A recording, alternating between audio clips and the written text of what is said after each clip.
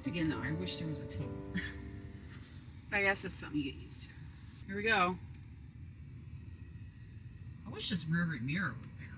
That's my only thing. I feel like it's very small. I think there's an option to have it on the screen as well.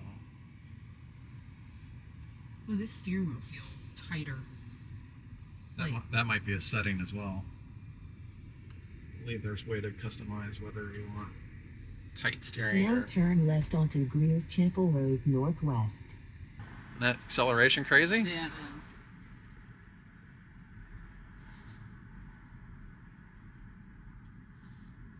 Now turn left.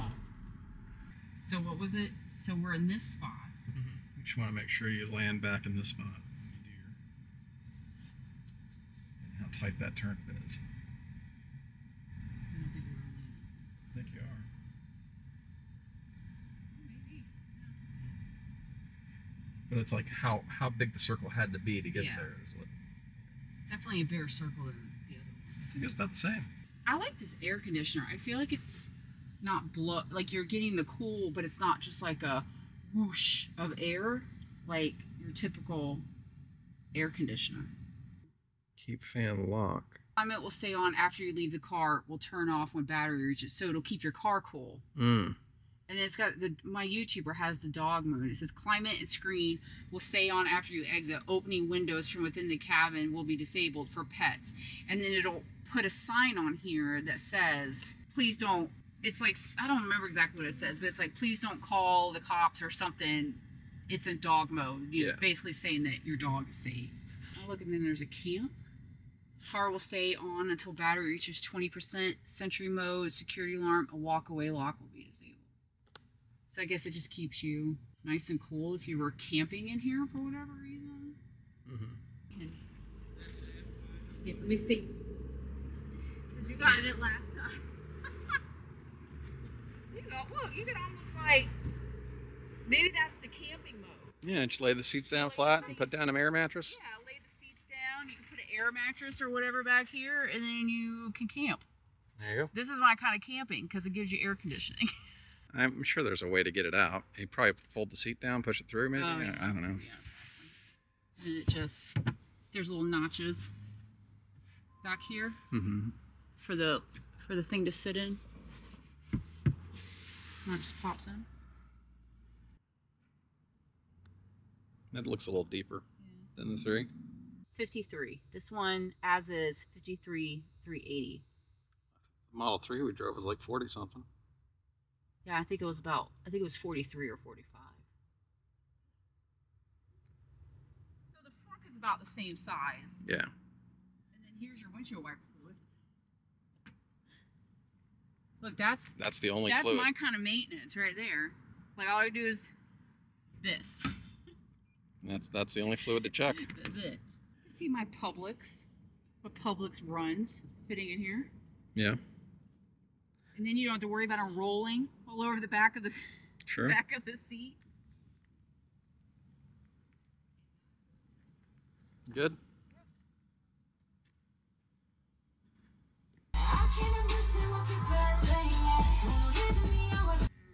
There's an emissions testing mode where you can play a gassy prank on anyone in your car from any seat. There's also a Santa mode. Spread holiday cheer year-round with Santa mode. That is cute. I would buy this car just for Santa mode. So this is kind of cool. If you tap on glove box, it will automatically open your glove box for you. So you don't have to do the reach over and dig around. It just automatically opens. We found dark mode, which is our favorite, and there's little snowflakes that will appear over here on Santa, who is a cutie patootie. Look at all the little reindeer now that we're in drive. So I wonder if that's going to make the cars all reindeer. Well, I think they are. Here comes one now. Oh, that is adorable. I wonder what people are going to be. That is so cute.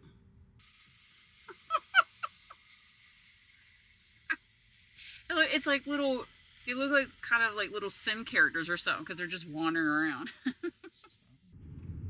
All right, now that we've had lunch, Our stomachs are full. We went to Walmart. We've sat on it for a while.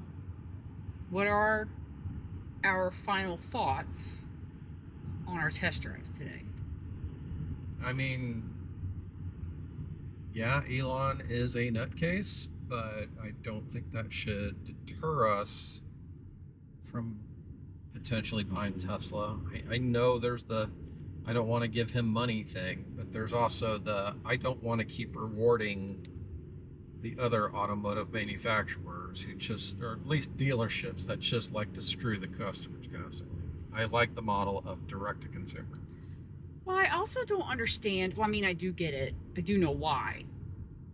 But I do feel like other automakers are much more hesitant or they're not in the EV game, I guess. You know, the like other auto manufacturers aren't making great EVs. I mean, I know Tesla's not making great cars, but they're making great EVs. Like, they're not a good car company, but they're a good EV company.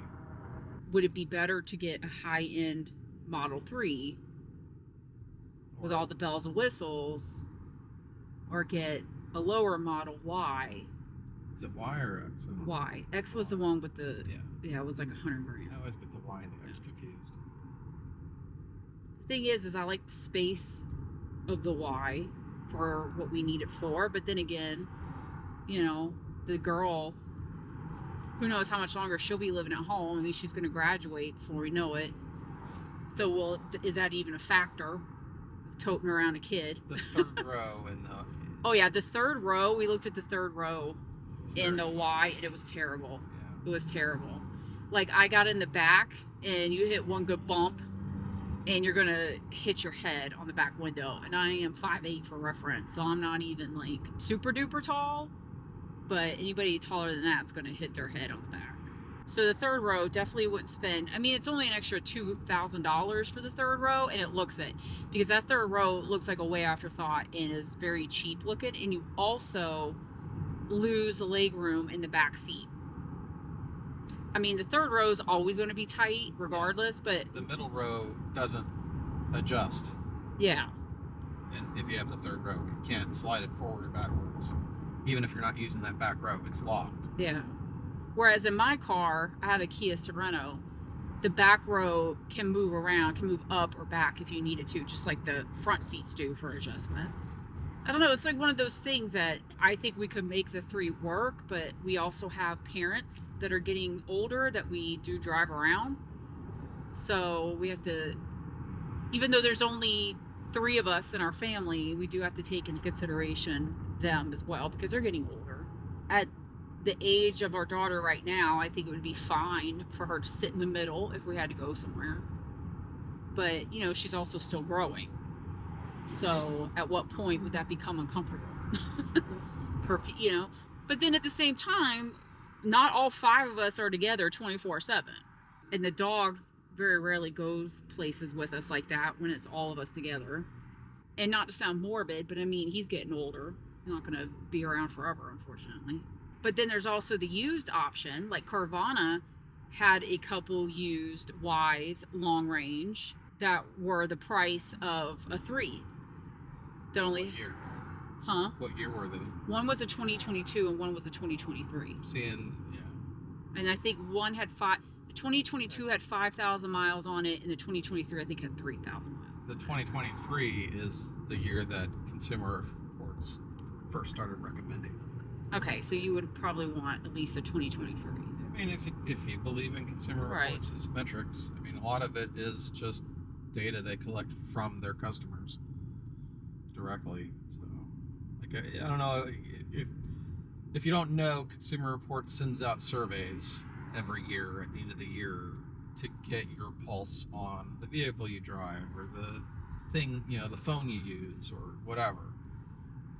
And that's how they collect all their data, is directly with consumers and the products that they use. It's not a metric that is, like, they do their own testing, you know, in labs, and they have their own experts, but I mean, the majority of, like, the customer satisfactions in the surveys, that comes directly from their customers. But I think either way,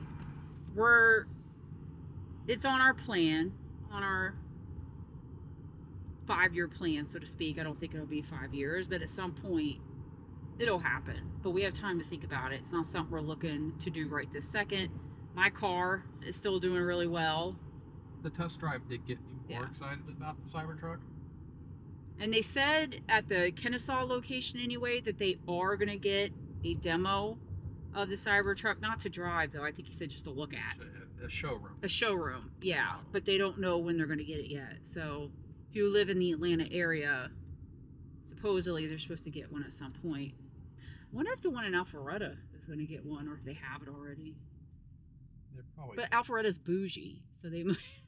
But anyway, my battery is dying. We're going to get home. The girl's home from school. We stopped for lunch at Nuke's. Haven't been to Nuke's in a long time, and I forgot how good it is. It was a nice little lunch.